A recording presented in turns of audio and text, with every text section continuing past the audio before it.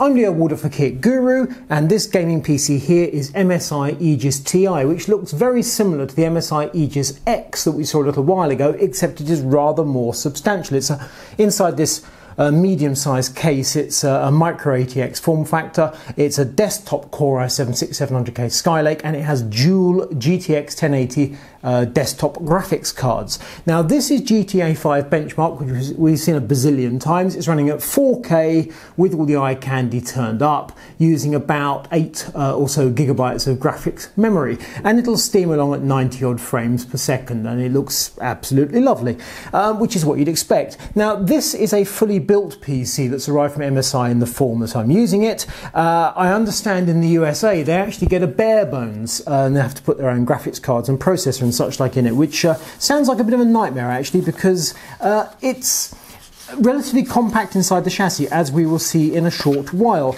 So the basic gist of it is Windows 10 Core i7-6700K. That button there allows you to overclock it automatically, so it runs at 4 GHz turbo into 4.2 out of the box, and if you press that button it changes it. It starts a gaming app, and that gets up to a shade under 4.6 GHz. I have to say the difference between 4.2 and 4.6 on this PC, almost nothing.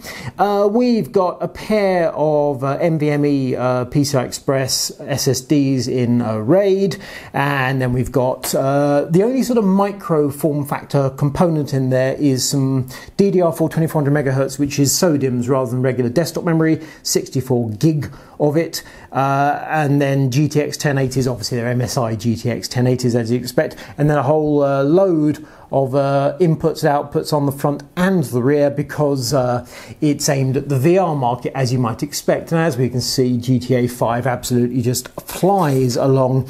I have to say the spec of this, if you hadn't told me, if you hadn't shown me a photo of the thing, just gave me the spec of it on paper, it is in many respects very similar to the last MSI Titan laptop that we saw, except that it's a desktop processor rather than a mobile processor, and obviously when you look at the thing, it's desktop graphics cards rather than MXM GPUs, but on paper that isn't necessarily apparent. The physical size of this, is a different thing. So things like we have killer wireless on the back, and also killer NIC, so that's the latest wireless AC 1435 and killer LAN E2400, for example. All the usual partners, Nahimic Audio and such like, and therefore we get all the associated software that MSI loves to load up its systems with, which can at a certain point get just a little bit vexing actually. The first thing I did once I'd done the usual tell Windows where I live, or not tell Windows where I live, which territory at the very least, and then turn off all the talk to the mothership type of software, location stuff. Next thing I did was uninstall Norton, because I cannot abide that stuff. But anyway, there we go. So the form factor of this PC looks very similar to that previous Aegis X, but it isn't laid out the same way. Okay, and that's the benchmark finishing, which means that we can clear the monitor away and give you a better look at the main event.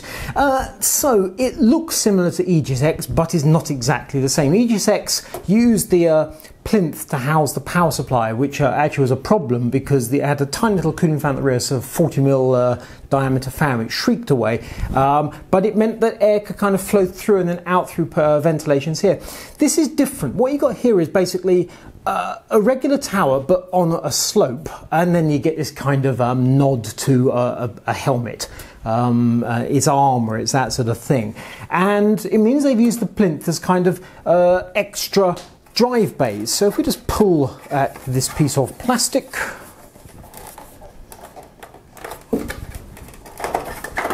like so.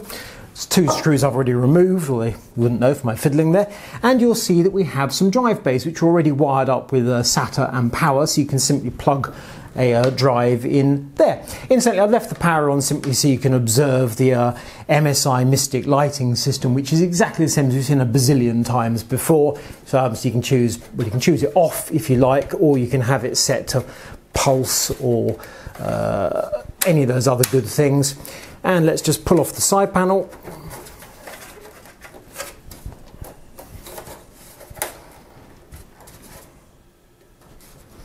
Two catches secured by 2 screws that's that one there.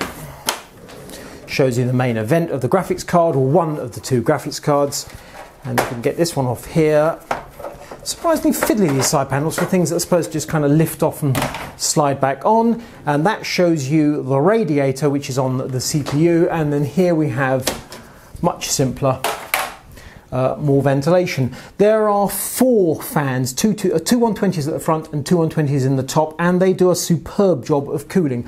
Also, the 120mm radiator liquid cooler on the CPU, and the way they've internally divided up the system, so the graphics cards up here and the CPU down there are in separate chambers, works very well. The power supply, as you can see from the cable, sits underneath, and that's also in its own little housing. So although it looks, I mean, it's not massive, it's a micro ATX system, but it looks like a reasonably large chassis for a compact system. It is actually divided into compartments, and that works very well indeed. Temperatures, so the CPU idled at 3600, extreme load 62, and then GPUs idled in the 50s and under extreme load. There's a bit of a differential actually. The one GPU is consistently in the low to mid 70s. The other consistently, actually 83, not the low to mid 80s, 83. So there's about 10 degrees difference between the two GPUs, but then when you look at the chassis, you can see one GPU is here. Obviously the fans aren't spinning at the minute, it's not under load, and the other one is in the middle. And there's this plate here with a whole load of screws and such like.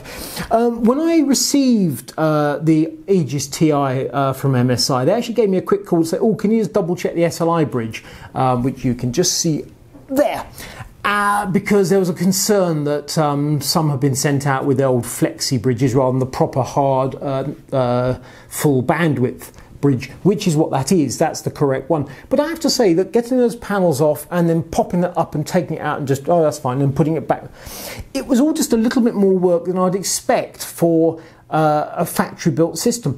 The idea of doing a bare bones build into this, oh no. Anyway, so it's obviously it's MSI hardware throughout. This is the back of the motherboard, as you can see from the CPU hold down, and then we've got 2 of the memory DIMM modules there, and we've got the 2 SSDs there, which means that more of it is in the middle. The other 2 memory are in the middle, which sort of shows you the way this thing's laid out. You actually get a better idea of the slight fiddle. The big bits, no problem whatsoever. The fiddle element, for example, we've got an HDMI output on the front to power your headset. That is the pass-through. So this is the graphics card, HDMI here, and that is the pass-through in the center. So you have to put this flexi cable on, bend it round, plug it in. Not difficult. A little unsophisticated, shall we say, and particularly when you consider they could have installed the blooming thing at the factory, unless you're intending to use HDMI output to your 4K display, in which case good luck with that. That port there is the HDMI output on the front. We do have USB Type-C there, USB 3 and 3.1s throughout, all good stuff. So in terms of the spec of the thing, it's good. The hardware and such like good. Core i7-6700K, pair of GTX 1080 desktop graphics, fabulous. Games like a dream, figures really good. One wrinkle is that Deus Ex, the scores here stink, 24 frames per second, and that is significantly worse than we've seen with previous Core i7 GTX 1080 combos, which should be about 36 FPS average at 4K. This is on Ultra. It is quite clear to us this is NVIDIA's latest driver at fault, not MSI, so that graph not good. We're not pointing the finger at MSI on that front. All the other gaming scores, excellent. Temperature's really good. The overclocking function, which is a 1-button press, wouldn't bother with it personally. It made so little difference, totally pointless. The fact you have the spare drive bay is fine. The 850-watt power supply, it used about 500 watts under 3D Mark type loads, so we've got plenty of margin there. That's all good. Noise levels really pleasing. Happy with that. The fact we've got to build the thing, really happy with that. Pricing. £3,400 including VAT in the UK, and I have to say, despite the fact I had a hater the other day on YouTube, The exchange rates in the UK at the minute are highly flexible, shall we say. So that price, £3,400, whether it's that in the near future, up or down, remains to be seen. It wouldn't take very many percents to be quite a significant amount of extra money there. Now the thing is, when I spec'd up a similar regular PC in a regular tower, I was getting north of £2,500 for this PC, but I was getting south of £3,000. £3,400, you're paying quite a lot of money for the styling, and frankly the styling I could take or leave. It doesn't particularly bring anything to the party, the lights on the front and so on, that's all fine, but we can add lights to a case without any great difficulty. The fact it cools really well, absolutely fine. But then I would expect, if I was to buy a PC from one of the decent builders with a pair of GTX 1080s in it and a Core i7, I wouldn't expect it to be particularly toasty, because cooling those things, we know what we do with it. And if you really want to go all the way, you cool the thing with a custom loop, and it is just mwah. So the form factor, it's got to be one of those love it or hate it jobs. Let's face it, it's not tiny. Oh, incidentally, this metal handle here, which they've given it a name. It's a carrying handle. It does have some name. Gaming handle, that was it. So you can lug the thing around. It works. It's really solid. It's a perfectly decent thing. When you're gaming hard, actually, all the exhaust air comes out. That gets really quite warm to the touch. Not a problem, just something to note. Overall, I like the PC, what it can do. Aegis Ti, it's a good one. I'm not happy about the money. I'm not won over by the styling. I'm really pleased not to have to build a PC myself. I'm so glad it came from the factory like this. So there we go. If you're after a dual GTX 1080 PC with Core i7 powering it along, why the heck not? It does the business. I'm Leo Waldup for Kit Guru. This is MSI Aegis Ti. If you like this video, thumbs up. If you don't, thumbs down. If you want more from Kit Guru, click to subscribe.